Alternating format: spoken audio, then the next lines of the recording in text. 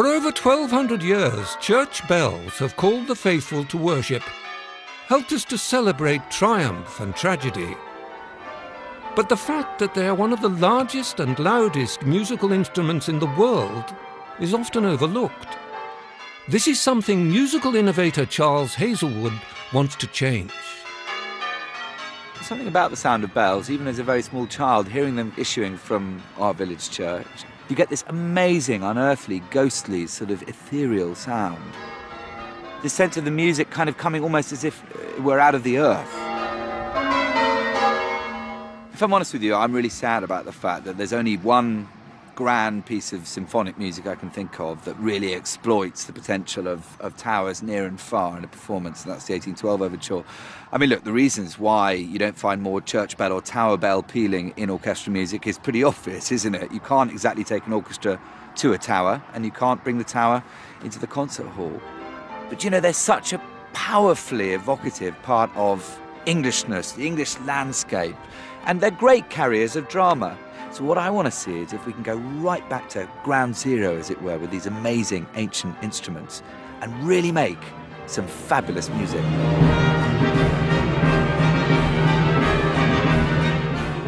With a track record of innovative and exciting performances, Charles wants to see if church bells can be used to make original music in their own right.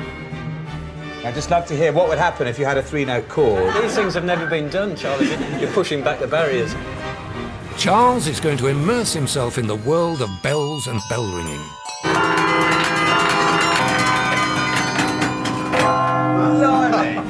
He will discover what can and can't be achieved with these neglected musical instruments. I mean, it's like Heath Robinson comes to the bell tower, really, isn't it?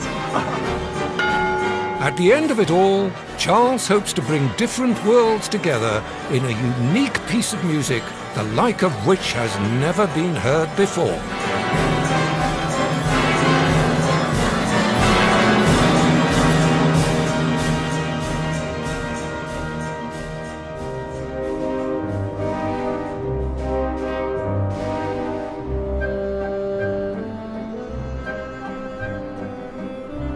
Conductor Charles Hazlewood has given himself the challenge of devising and mounting a piece of music just for bells.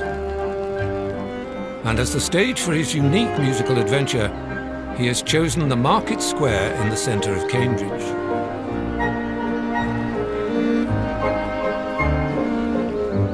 When I came up with this scheme, I was very clear about the thing we needed, which is a central space like this, and close by, working bell towers. Now, that may sound like an easy thing to deliver. In fact, it's not at all.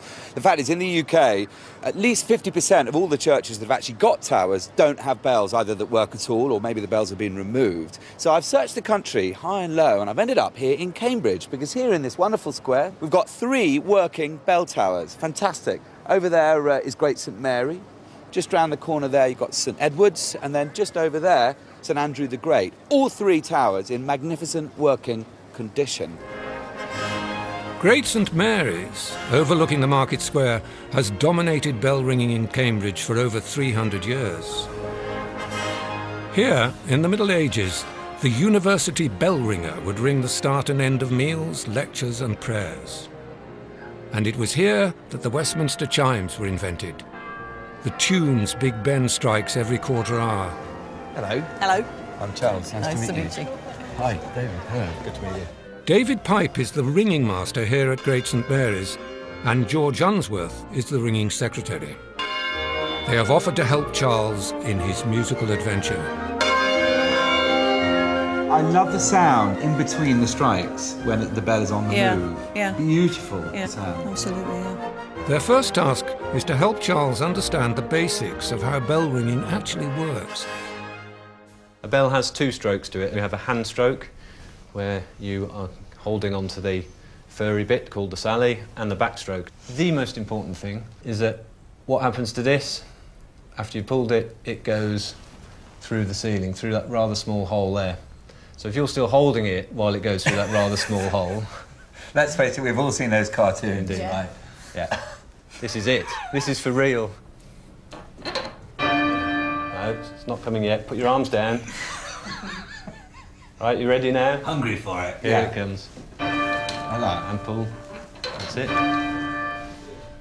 The bells here weigh up to a ton and swing with huge momentum. There we go. Charles must pull with just enough force to ease the bell off its upright position That was good. and propel it around a full circle. You could feel it then. And Right on the cusp. you pulled quite hard then. The other factor is timing. The ringer should pull just as the bell reaches the top of its swing. Pull too soon or too late, and he risks losing control.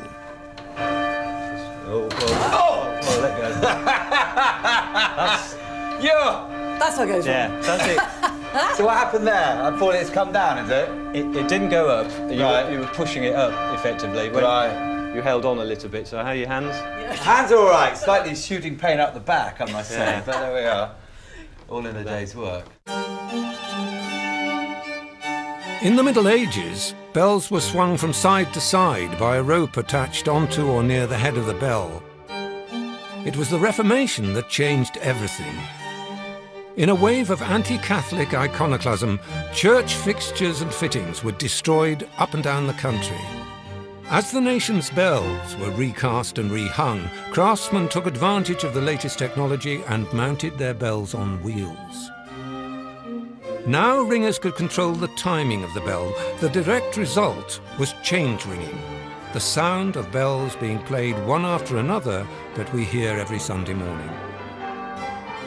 Change ringing quickly became a hugely popular secular hobby. Groups sprang up in almost every town and city, vying with each other for recognition.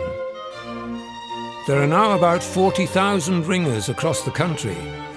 But amazingly, the wheel mechanism and change ringing never took root on the continent, where they still use the medieval system.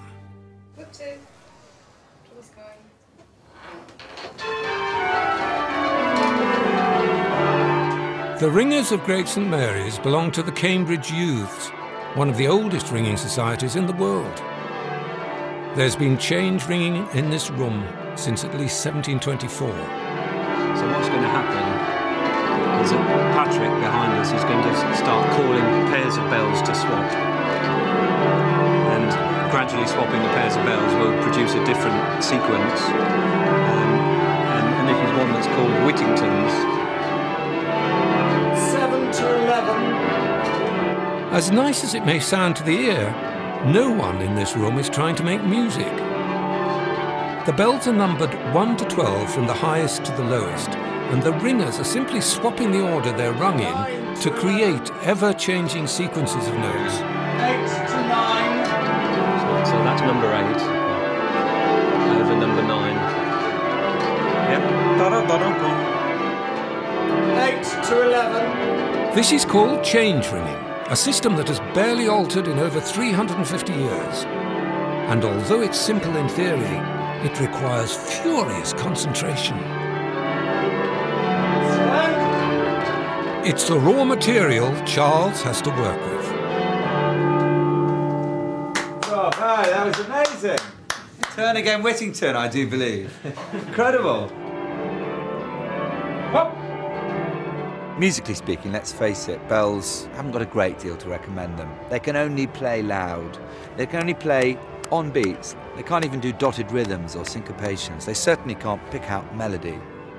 Plus the fact that bell ringers don't think in the same way as a musician like me. They don't think even in terms of tunes or melody. They're thinking in terms of numbers. 8 to 11. So that's a challenge, for me as much as for them, to find some common ground in the middle. We don't want to end up with something which just sounds like a kind of artful experiment. We've got to end up with something which is just bloody good music. Charles is starting to understand the musical constraints of church bells and change ringing, but more challenges lie ahead. I've come up here to the top of the tower at Great St Mary's to sort of get the lie of the land, to see where my various musical components are going to be. So the market square's down there. Beyond that you can see the Tower of St Andrew the Great, tower number 2. And then over here, St Edward's. I've never conducted anything where the individual musical elements are this far apart before. I simply have no idea if I'm going to be able to make it work. One thing that will greatly help create a harmonious piece of music is if the bells of the different churches are in tune with each other.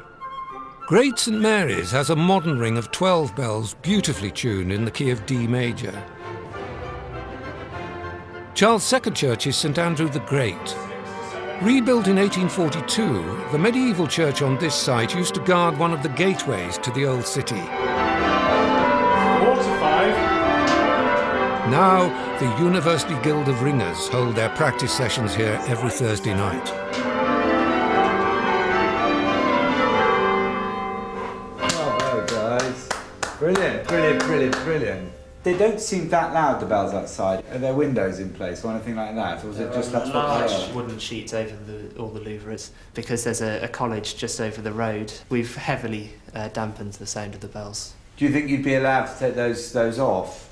They're fairly permanent, aren't they? Anyway, if you can't remove the baffles, you can't remove the baffles. You've got 8 bells here, haven't you? Yes. 8 bells, nice descending major scale, about Yep. A major, I'd say, roughly. Does anyone agree with that? Well, the authority in these things believes they're in G. Does but, he? That's open to dispute. Yeah, well, I suppose it depends what part of the country you're from. We've all got relative pitch. G or A, any ringing here won't be in tune with the D major bells at Great St Mary's. Charles' final church is St Edward's, just off the southwest corner of the market square. St Edward's holds a unique place in English history. Here, in 1525, standing in what is now called the Latimer pulpit, Robert Barnes gave one of the first sermons of the English Reformation. Here, Charles will be working with Tower Captain Ali Finn. So we go through the tower door here. Ali first became involved with the church in 1994 as part of a restoration effort to save its original medieval bells. They're amazingly old, aren't they? They look almost like Grecian urns. Yes. So this is the base of the old frame, Yeah. the actual oak frame that the bells were hanging in, which, as you can see, is quite fragile. It's lovely you've been able to keep it, though, in essence, the Yes. original structure. Yeah. All the bells here are 17th century or earlier, but Sancta Anna, cast in 1470, is one of the oldest ringable bells in the county. It's a bit narrow as you come through here. And here we are, on the gallery. But what a great view. Yeah. I mean, you can see everything going on down there, and more to the point, perhaps, they can see you at work. Yes, yeah. And you often catch the little children, especially down in the corner there, they're looking up to see how the sound's being made and all these people pulling on these ropes. At St Ed's, Charles has a ring of 6 bells in the scale of D major. They should match Great St Mary's perfectly. But they were cast over a period of 200 years, when bell technology was in its infancy. Right.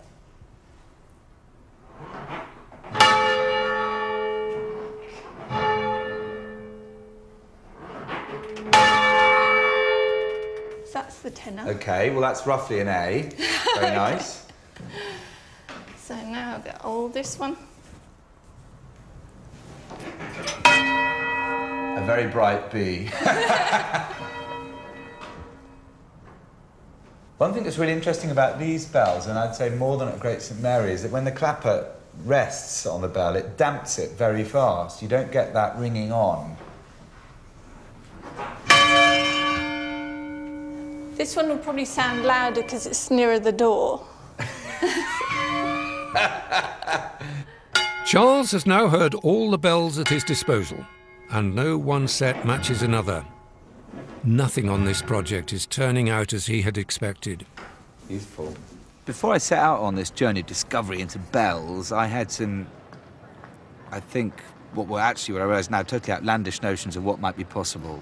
I thought in my mind that actually it would be perfectly possible, for instance, to ghost out the elements of a theme, a tune, in one tower, and then about halfway through just pass it on seamlessly to the next tower, which should then pass it on seamlessly to the third tower. I mean, that's pie in the sky, completely impossible. The very idea that you can actually get towers in separate places to synchronise with each other, as I now realise, it's a completely nuts idea. But when you're working creatively, it actually gets interesting when you recognise the limitations around what it is you're trying to do. In a way, if the sky was always the limit, I'd be embarrassed by the range of choice.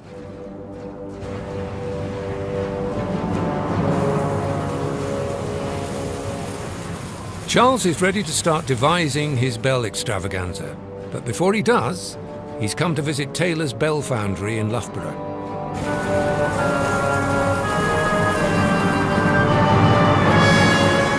Up close and personal with bells, Charles has realised that each one produces a complex sound full of different notes. Taylor's are one of only 2 bell foundries remaining in the UK, and it was here that the art of bell tuning was perfected more than 100 years ago. This is the main part of the works. The works was built here in 1859. Specifically for the bell foundry? Specifically for it. Across the road, through those double doors over there, is where the bells are moulded and cast. Down the far end, we've got the joiner's shop, which is where all the woodwork that we need is made. That's where the wheels are made? That's it, stays, sliders, all sorts of bits and pieces. And the really exciting bit for me is the room over there, which is the tuning shop, where the bells that come across from the foundry get tuned and turned into musical instruments. Every bell produces thousands of different notes called partials. As bellmaster, it's Andrew's job to tune these partials. So what we've got is a modern bell that's harmonically tuned. If memory serves me, it's somewhere around about note B. But what we're actually hearing there is not just one note.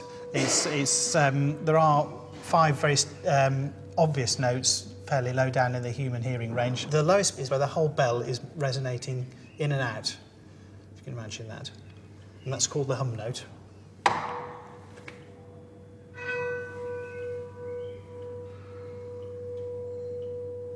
And now the next partial is an octave above that. Again, another note B.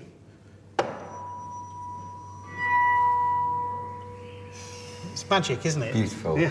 And then we've got a minor third, which is the mournful sound that you get out of a church bell. Right, there it is. And then there's another octave, another B, it's the nominal.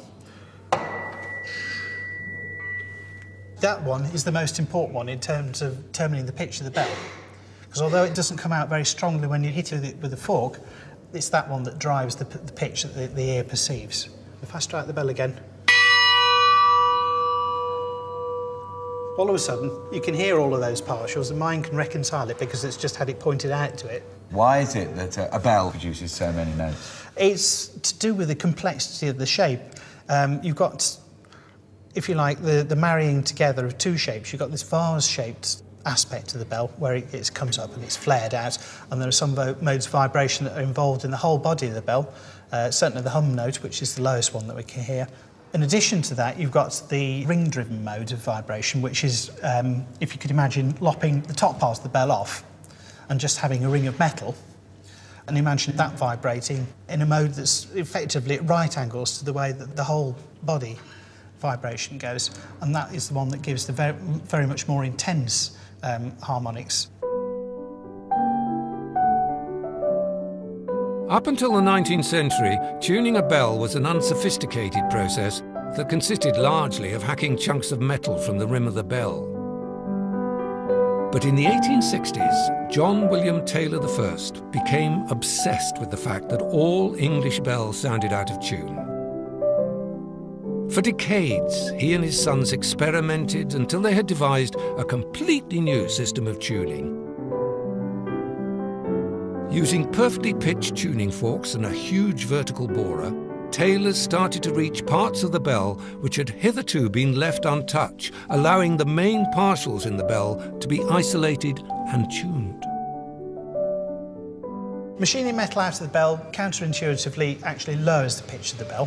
By machining metal, say, out of the corner of the bell, we can lower the fundamental. By machining the sound bow of the bell, we can lower the nominal. That's a lot of metal that's come out of there. Yes. So this is the computer program, and you see there's a discrete set of peaks which relates to each of the partials. A desired finish pitch, and then it tells you in cents, which is hundredths of a semitone, how far away we are from that. And having seen that, I can then relate that to how much metal needs to be machined off it in order to get the finished result. Obviously, this is of paramount importance, because if you took too much off, you've blown it. Absolutely, yeah. Yeah.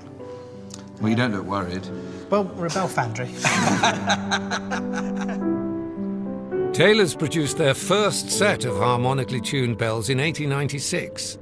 Since that date, they have cast and hung some of the most important bells in the country. Among them, in 2009, the 12 bells of Great St Mary's in Cambridge.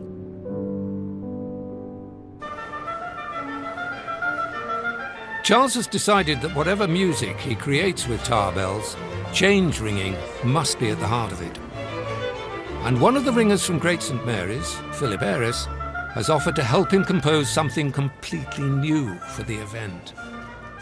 From my side, I think there are several very attractive arrangements of bells. So I say we start with rounds, a straight scale, 1, 2, 3, 4, 5, 6, 7, 8, 9, 10, 11, 12. There's a very well-known change where all the odd-numbered bells ring first and all the even-numbered bells ring after that.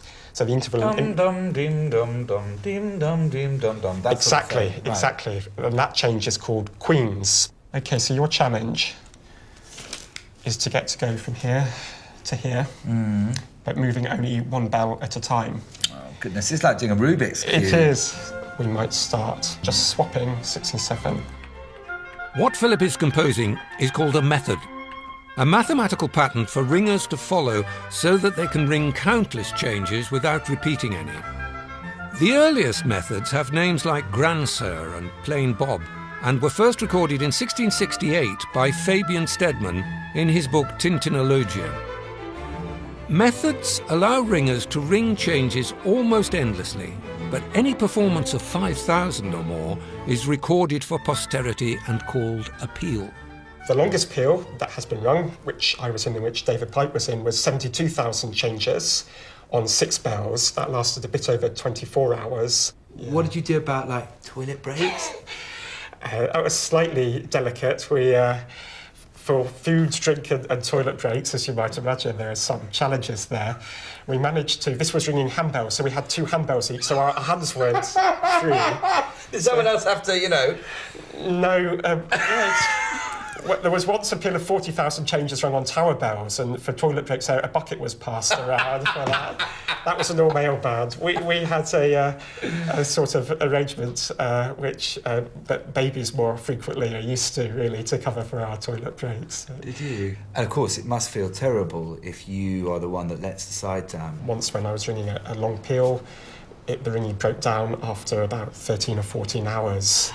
Because we'd been ringing for quite a long time, one of the ringers tried to feed themselves. It was like a Greek tragedy watching the bell just go from order into chaos. So what did you do? You walked out with your tails between your legs? There was a bit of silence for a while, then we decided we would go to the pub and have a few beers and find a date when we could do it again.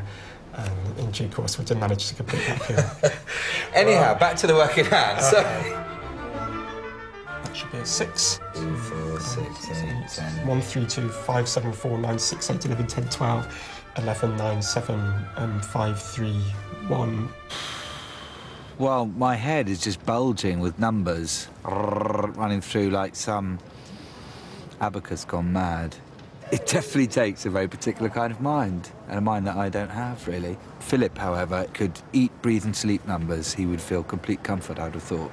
It is really interesting to understand that within the world of music, which is a very broad world, there are some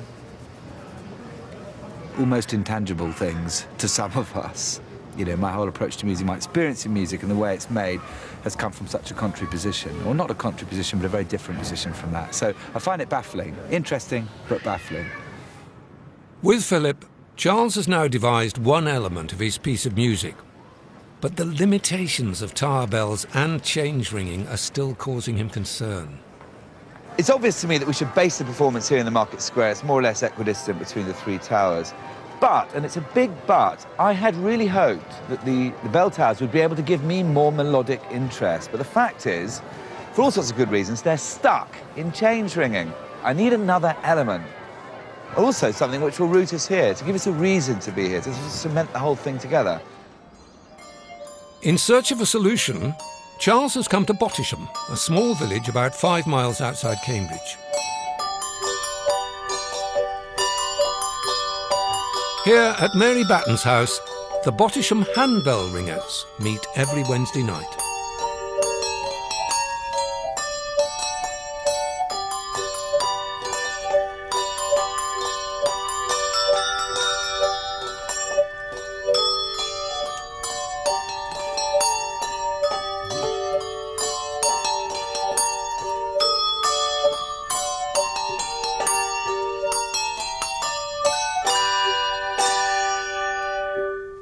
Bravo! Thank you very much indeed. Wow, it's so nice to hear that sound. I've been in that kind of wonderful, great big brash world which is tower bell ringing for the last few days, and to hear the sweet, unctuous tones of your handbells is a really lovely contrast to that. So I sense quite a lot of passion for handbell ringing around the room. How long have we been ringing? About 24, 25 years? I would say. This team has been ringing 24 Yes, 25 not years. always, not the same people, obviously. So how long have you been handbell ringing? 5 years. And how long have you been ringing? Same. Okay, so you came into it together. Wow, that's an amazing thing. You know, I try and do things with my kids. It goes, Dad, it's embarrassing being with you. How lovely that you don't feel this about your mum. He's saying nothing. Moving on. I'm intrigued to know that you've never played anything from memory, only because obviously the nature of it is that you are very, very focused on what's in front of you. And we never smile. No, you look like you're in a pleasurable mode. Yes. You don't look grim. But I'm intrigued because what is music if it's not communication? And so in a way, you know, when music really lifts off, certainly I find as a conductor, is when the orchestra with whom I'm working are so familiar with the music, they're finding the spaces in between having to hoover up the information, if you see what I mean. Yes. So the difference with this is you're playing a part, and so it's not always as easy to pick up the direction of where you're going. And that's such a valid point, isn't it? Because normally with any melodic instrument, you are used to spinning melodies, and you play all the notes of that melody, whereas you are all kind of individual components within a larger organism. It's like a rehearsal, isn't it? If we've got one person missing, you haven't got the complete tune. Have you tried ringing bells yourself? A little tiny bit, not very much. Why, do you want to challenge me?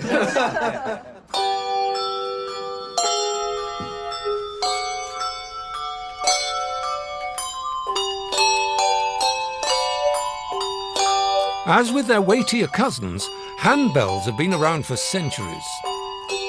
In medieval times, they were used to ward off evil spirits and rung when someone passed away.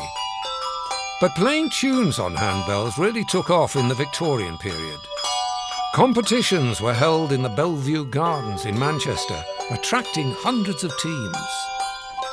And in music halls up and down the country, tappers and novelty ringers became staple acts.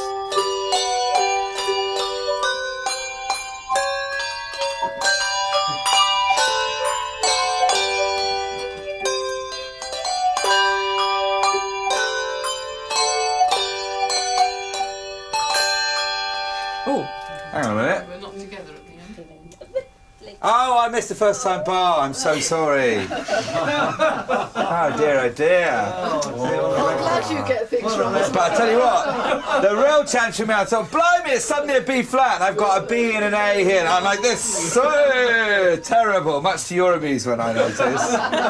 Thanks for the support. It's a completely different way of thinking. It's fascinating.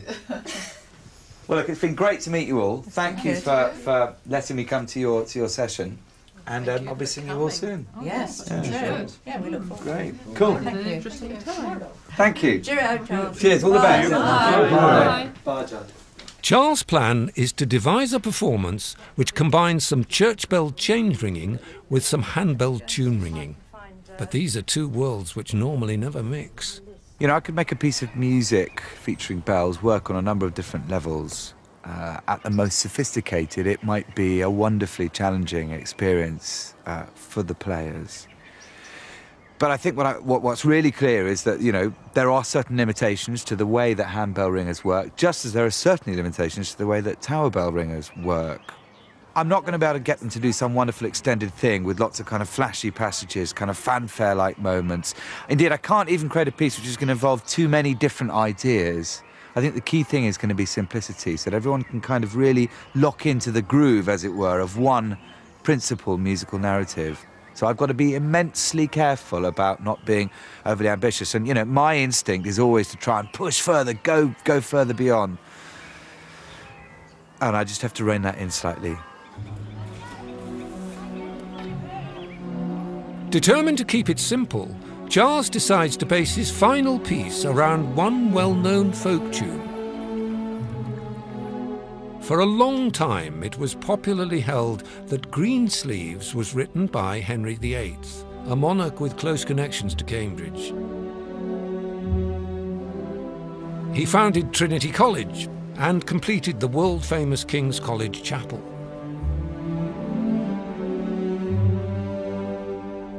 Now that Charles has chosen his tune, he must arrange it for handbells.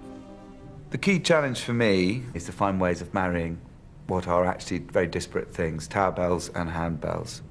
Our performance will have started with some very fiery change ringing. Then off the back of that, the handbells can start very, very nakedly and gently to pick out the tune. By the time we're getting into the second verse, gradually I'm going to start to unleash more harmony from the handbells, and the kind of figuration I'm going to use is based on the changes. I've got here, written out on a stave, the exact notes of the changes that would have been played in the first portion of the piece by the towers. You see, like falling scales, ya-da-dee-da-dee-da-dee-da-dee-da-da-bom. That kind of thing is going to be the essence of the harmony I'm creating, so that the handbells have a direct correlation to what the tower bells have been doing. Charles has managed to gather 30 handbell players from across the eastern counties and borrow 2 5-octave sets of bells. I've got some sympathy with Rossini right now. Rossini, amazing Italian composer, very fast composer, and he'd write operas in sort of record time, but he'd leave the overture till the end, because the overture is the first piece of music the audience hears. It introduces all the themes, all the main kind of characters of the drama, which will then unfold. So obviously, it's the last thing the composer invariably writes. And Rossini would apparently leave the writing of the overture later and later and later, on some occasions even to the very day of the first performance. And the theatre managers would be tearing their hair out saying, when, oh when, is Rossini going to write the overture? And apparently they would lock him in a room. And he was a great lover of his food and his drink. They give him 1 plate of cold pasta and 1 glass of wine, and he wasn't allowed out till he'd finished. The sat-nav said you've arrived at your destination. Although some handbell players work from numbers in the same way as tower bell ringers, everyone here tonight can read conventional musical notation. The D on the quavers is the first note. Yes.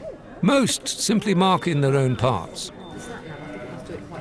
Right, ladies and gentlemen, good afternoon. First of all, it's fantastic to have you all here. Thank you so much for giving up part of your precious Saturday to come and involve yourselves in this kind of experiment, strange and hopefully wonderful musical experiment based around bells. Now, the tune that I want to use at the heart of this piece is Greensleeves. It contains that kind of essential English quality, what Shakespeare called the dying fool. In other words, it's essentially melancholic, as I suppose we all are, essentially a little melancholic. You know, it does rain a lot in our country. And the thing about the dying fool, if you think about it, da-dee-da-da-da-da, dying fool, da-da-dee-da-da-da-da, dying fool. Right, and that repeats. Brief burst of sunshine in the chorus, da-da-da-da, dying fool, da-da-dee-da-da-da. Right? There we are. That's the English race, personified in melody, as far as I'm concerned. So, let's have a little go and see how we get on. So nice and slow. 1, 2. Gong. 1, 2, 3.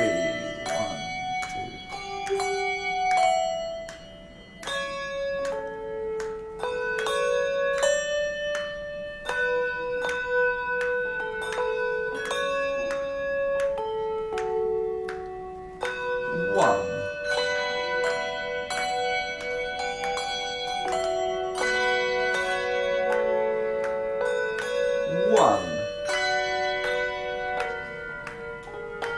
1. Okay, good.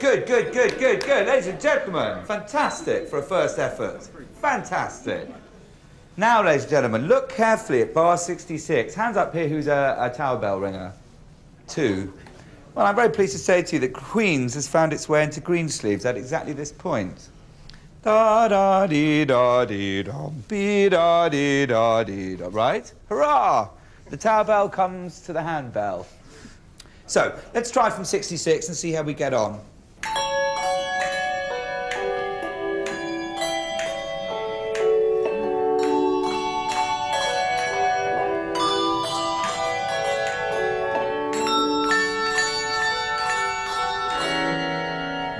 There's a sudden and very spicy harmonic shift there, ladies and gentlemen. Suddenly, an F sharp major 7, which should shock the hell out of the audience. We'll just have a long pause on that magnificent chord. Now.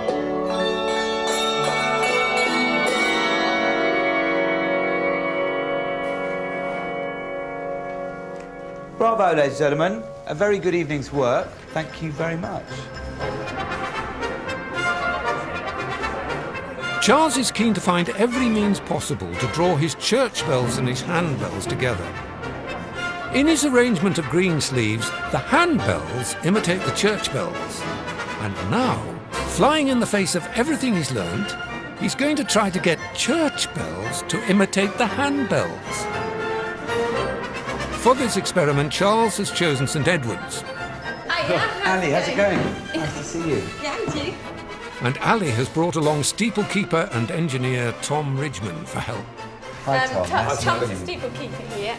So you get the essence of what it is I'd like to achieve. You want chiming, you want music rather than just our plain old bell ringing routine. Yeah. We've got at the heart of our piece green sleeves, and it would be amazing to think that these 6 bells could play their part in actually sounding out elements of that melody. And I'm very aware that with the method of change ringing, that's not going to be possible. Yeah, that's right. But there's a system that they use in churches called elegant chimes, where they put hammers on the bells and they use strings and pulleys and stuff, and they can play them a bit like pianos that you can just play notes on. So you're literally controlling the clapper hitting the bell? Yeah, they normally have special hammers that attach to the bells, but we don't have that, but we can rig something up that sort of vaguely simulates that. Fantastic.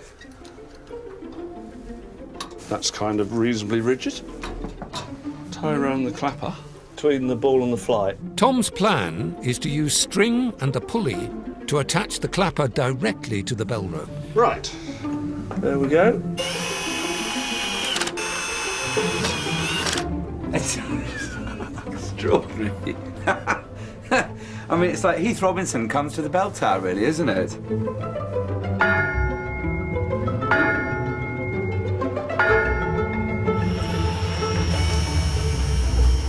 I think, we're on something, aren't we? It's so exciting that, they're blazing a new trail. They haven't tried this before. But it does mean that we could play something of a Greensleeves, well, a fragment of the Greensleeves melody on these bells. I'm really thrilled. I wonder if they'll be loud enough, but, we'll only know by trying. That works. When Tom and Ali have rigged all 6 bells, they gather the ringing team to see if they can make musical history. So if we were to do the first phrase, we'd be going 5, 3, 2, 1. Okay.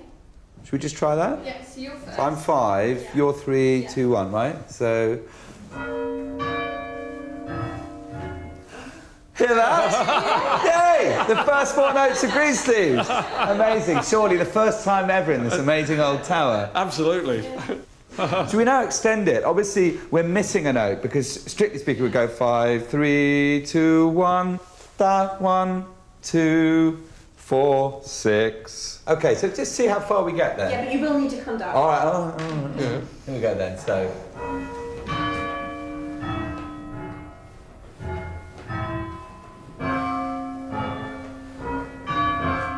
Oh.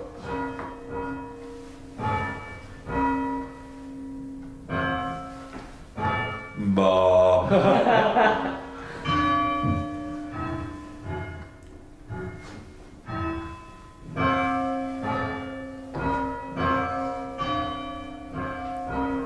Da, ba, ba. How nice. I'm just delighted with that. Do you think Henry VIII would be thrilled? Yes. I think he'd be thrilled, wouldn't he? And the other thing that's really historic about what we're doing, it seems to me, is that we are ringing dotted rhythms. Dum, dum, ba, bi, ba, ba, bi. Now, you never get dotted rhythms in change ringing, for obvious reasons. You just get, right? Yep. These bells must be thinking, what on earth is going on to us? Things are starting to come together. The only thing Charles is missing is a rousing finale, something he hopes the ringers of Great St Mary's can help him deliver. So what I'm really excited to hear is what would happen if you had a chord. Yeah. For instance, just 2 bells, then 3 bells, then 4 bells, then 5. Is that really hard to do? That would be pretty hard to would do. It? But we're going to do this. OK, we'll do this. So, Phil's going to start, all right? And we'll say 2 whole pulls, then 2 whole pulls, 2 whole pulls, and everyone joins in 2 whole pulls later. OK? Evan's going. She's gone.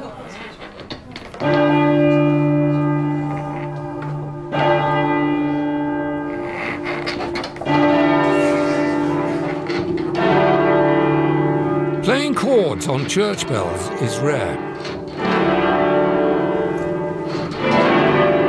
Sometimes on special occasions or at the end of a wedding ceremony, all the bells of the church will ring in unison. This is called firing, but it's never done quite like this. Stand.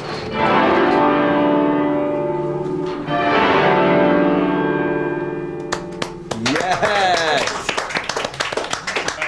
Oh, you've made an old man very happy. That's incredible. Absolutely incredible. Yeah. You were grinning from ear to ear as well. Yeah. Well, we don't do that every day or every year. Really. You're all in such great control of your bells. Presumably you could get periodically slower. You could do a rallentando, couldn't you? Do a rallentando, yeah. Yeah. But and how would that work? Would someone be calling? Would you call an upbeat or? These things have never been done, Charlie. You're pushing back the barriers. I'm pushing back. OK, so the only other thing I'd like to do is a more tuneful firing. I'd just love to hear what would happen if you had a 3-note chord. Yeah, I can guarantee this is the first time this has ever been done.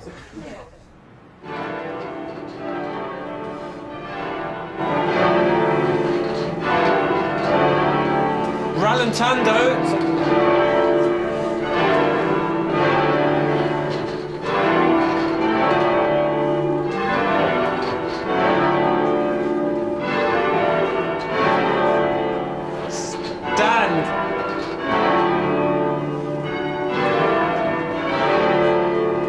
That was difficult. Yeah, that was amazing. Really amazing. We need to practice that. Of course. But the principle is a good one, and it's so those 2 chords are so beautiful. Yeah. Charles now has all the elements for his final performance, and the groups are busy rehearsing their parts.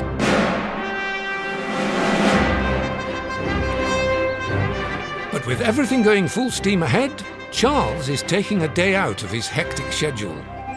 Hello. Are you Trevor? I'm Trevor. Hello, Charles. Good to meet you. Thank you for having Welcome me. to Bourneville. Charles has come to Bourneville, the model village created by the chocolate manufacturer George Cadbury in the 1890s.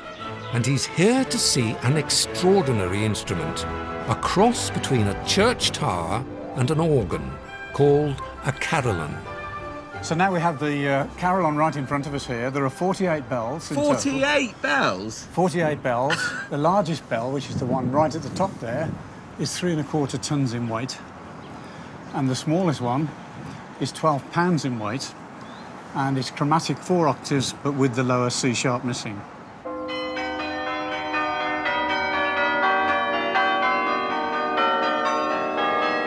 The first carillon was built in Belgium 500 years ago.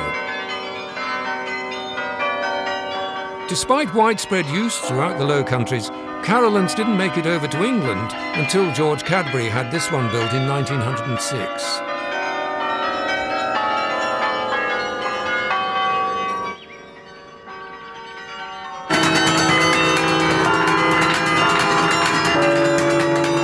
Trevor has been playing here every week since 1965.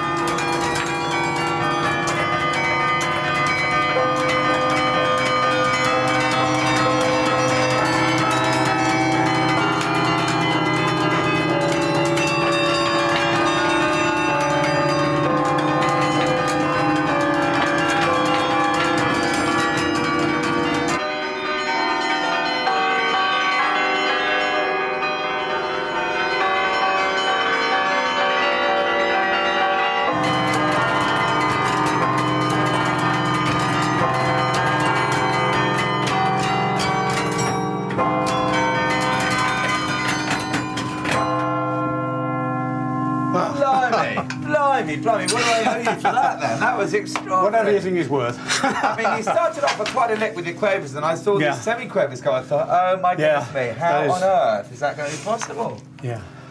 Whoa. One thing that you are absolutely able to get with this machine, this instrument, is light and shade. One of the things about tower bells, of course, is that there is really only one dynamic level. You can't affect how hard or otherwise the clapper hits the bell. Here you've got a lot of control. Total control, yes. This mechanism here will either shorten or lengthen the linkage between the clapper and the key. So you've got that potential for pianissimo or fortissimo, yeah. And of course the other thing that makes this different from a standard keyboard instrument is that, of course, you can't play chords, static chords. What you can do is arpeggiate, but that means you're very busy filling in the harmony all the time. Absolutely. You can't just put a chord down. Although you're playing a piece of music that may have been written for the piano or some other instrument, you've got to try and produce the sound that was intended by the composer for the original instrument. And that involves doing a lot to convert it into music and to make it passionate, if that's the word. Does require effort. You need to exploit the full range of dynamics that the instrument's capable of giving, from the very loud, and obviously can be very loud, or very quiet as well. Right, can I have a go? Certainly you can, yes.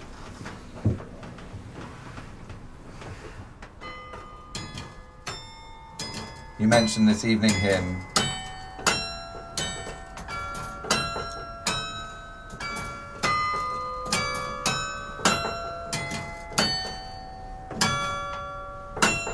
All right, so far? That's a very familiar tune in vaudeville. Charles is an organ scholar who has performed in public countless times. I've slightly gone over, haven't I? God, blimey, it's very, very weird. But the technique used to play a carillon is like no other instrument. Something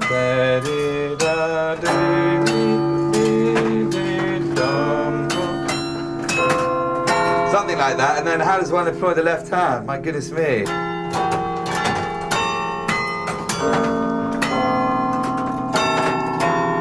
I really can only do right hand and we pedal. could do a duet, you know. Yeah.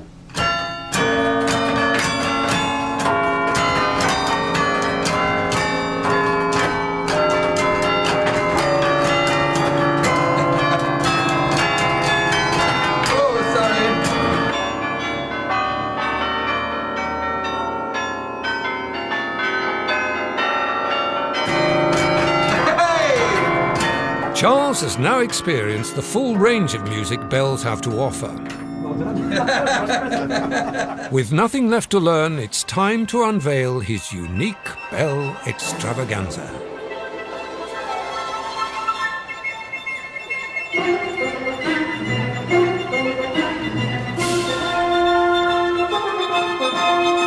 Charles is going to be conducting the 3 church towers using a video link.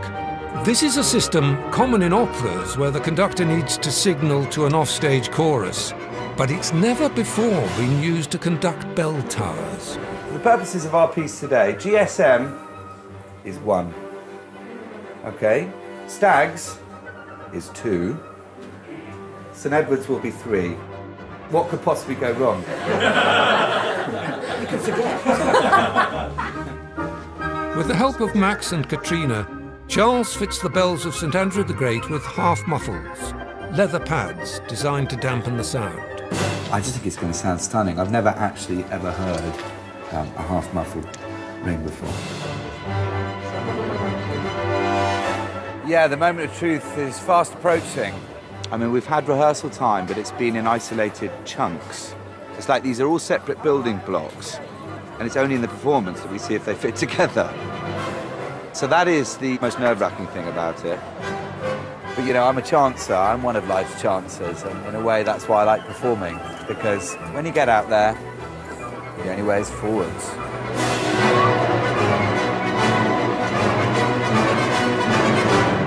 Ladies and gentlemen, a very good afternoon to you all.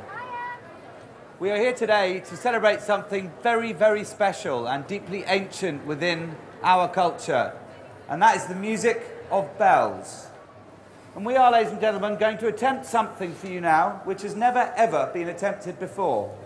We're going to attempt to make a special piece of music which combines 3 sets of tower bells and about 30 handbells. Ladies and gentlemen, I give you the bells of Cambridge, the sound of bells.